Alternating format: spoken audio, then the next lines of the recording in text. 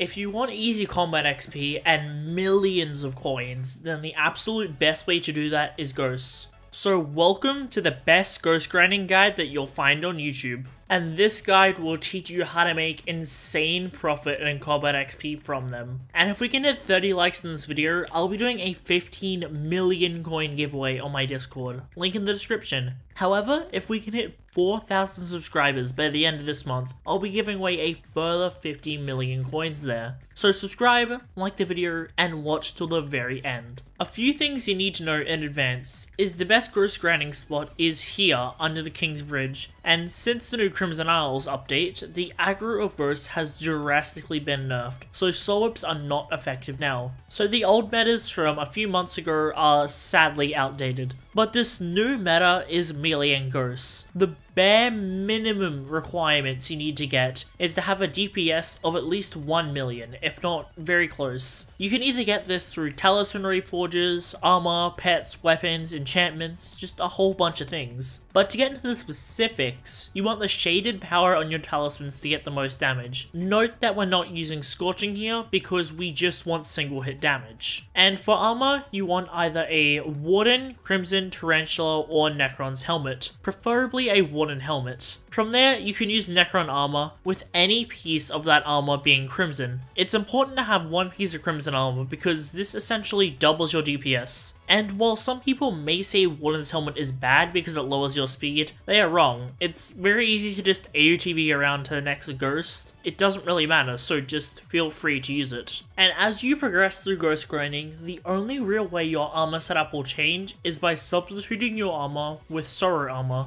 But you can only do this when you can afford to sacrifice some damage for more magic find, which is an important stat for making money. And the final note about armor is if you're using mastiff armor, don't. You don't get enough damage, and the EHP that it does give you isn't really needed. With my gear that is pretty much a baseline for ghosts, I already never die. For a weapon, the best weapon to start off ghosts with is a giant sword due to its high damage output. While it's probably the most expensive singular item on this list, what you're killing ghosts with really matters. And as you progress through ghost grinding, you'll move on to a Daedalus axe and then a Dark Claymore. By far the best weapon for ghosts right now. Also, something that I've seen a lot of people doing wrong with ghosts is using one for all. If it's on your ghost grinding weapon, then you are actually throwing and losing up to 80% of your sorrows. This is because of the looting enchant. It's an enchant that costs less than 100k to get a tier 4 version of, and can allow you to drop sorrows 60% more often. Also, if you have the money to invest in getting a high cubism level, you should definitely do this too, since it gets buffed from ghosts, since they are creepers. From there, you want a level 100 legendary mithril golem for damage, and AOTV to teleport with, full molten equipment for strength, or optionally replace the necklace with the delirium necklace for 1 extra magic find, a wand to regenerate health fast, and a high level grandma wolf so you can maintain kill combos for longer. I also do recommend downloading this last texture pack I'm using. It's a lot by Hypixel and just makes the mist so much more bearable. When you first get into the lobby, you go to the area below the King's Bridge and kill these ghosts.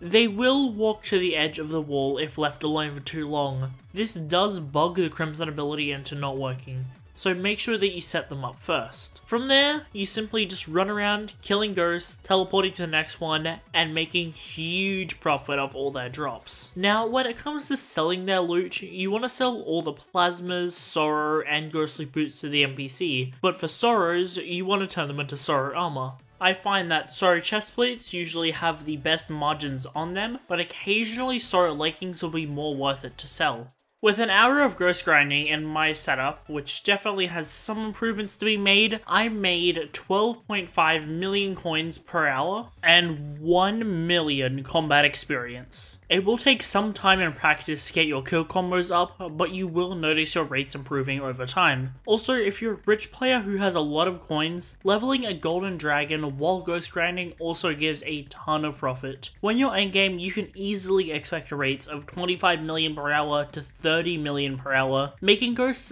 better than gemstone mining, outside of mining fiestas obviously. And there you have it, your ultimate guide to ghost grinding in Hypixel Skyblock. Let me know if you missed anything, and also comment down below what your ghost grinding setup is. I'm curious to know. Remember, if we hit 30 likes in this video, I'll be doing a giveaway, and make sure to subscribe for that 50 million coin giveaway when we hit 4,000 subscribers. Anyways, I hope you guys enjoyed, and I'll see you next time.